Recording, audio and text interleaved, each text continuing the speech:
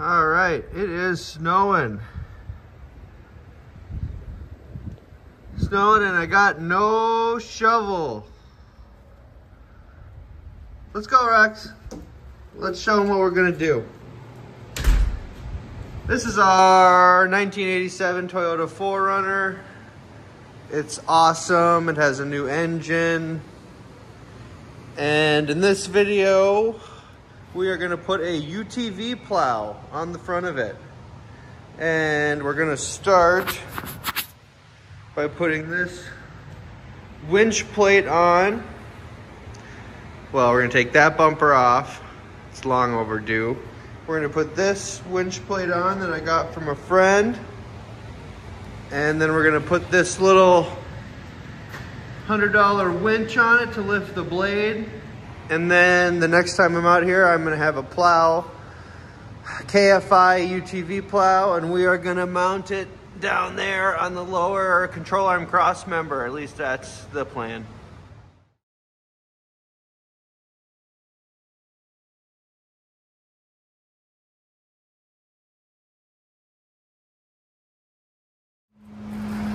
All right, so we got this winch plate cut down to fit those two bolts and those two bolts.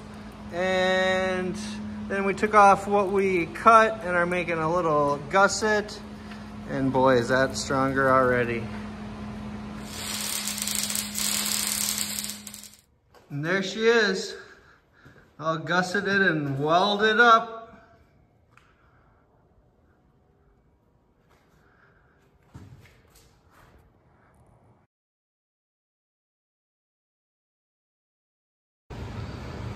All right, just getting everybody caught up here. I got the wires routed through there, and then I snuck in through an AC drain line.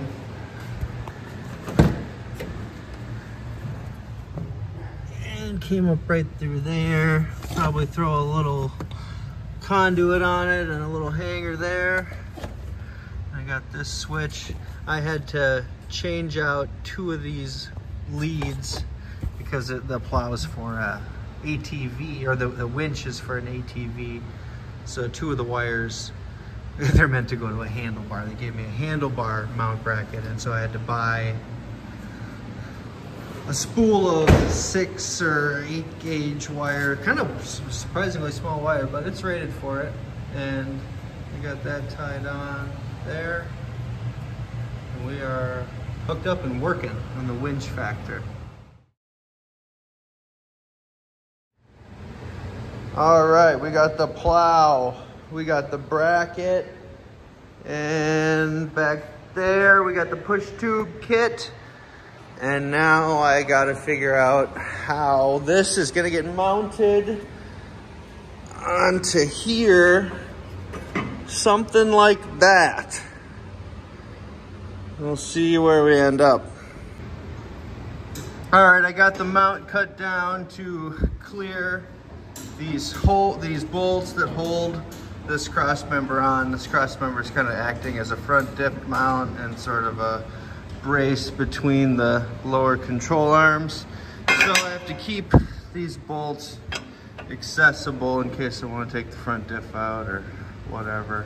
So I nip the ends off. I can fit a 17 mil socket in there and the bolt can come through, and I'm gonna weld this thing on. All right, we got the plow. Oh, my friend got the plow all assembled. And I got the mount stuck on with some not so great welds. And soon enough, they'll be together. Got these trip springs installed, yet to be adjusted. These little stoppers that stop it from coming back, and then these brass bushings that it lets it flip forward upon. All right, this is our first lift. Ready? Yep. Oh, okay. Boy, she goes high enough. Give it a little more. Let's just see what happens. A little bit more. Whoa. A little bit more. Okay, all right. Hell yeah. Oh, we're probably a good 12 inches off the ground. Here's us backing the truck out and basically realizing pretty quickly that we had the skids set too low and we weren't getting very much snow on top of the blade.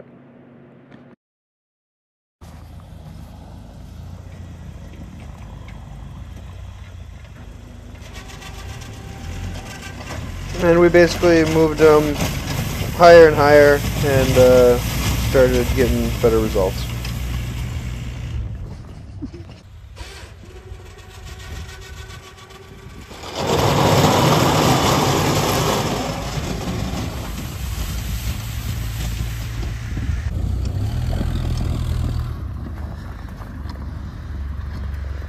Oh, just a couple of plow trucks. Just a couple of plow trucks doing their thing, you know.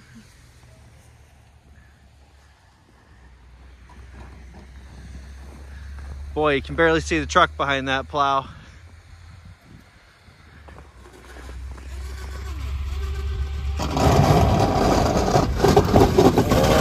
Oh, yeah!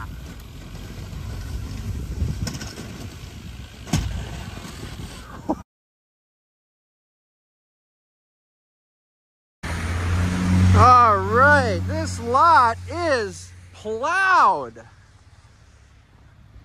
And she's going back in. Look at this.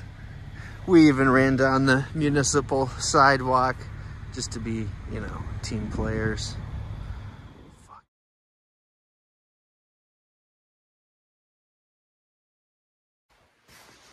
All right, that was a complete success. We plowed that lot really well. Everything fit really nice. We got good angles on everything. It makes some wings that make it a few inches wider per side. We are just beyond the tire, but for what I got to do with it, I don't think it needs any more help than it's got. It had awesome traction and four-wheel drive. I let a little more air out of the tires.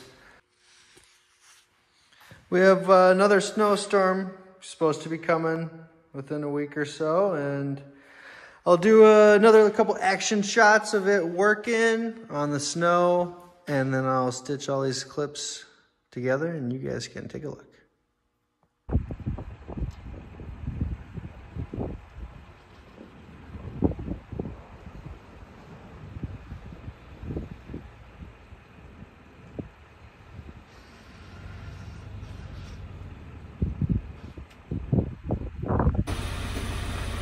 Here's the last shot I got for now. We ended up taking the side skids completely off, and it gets it all the way down. Works great.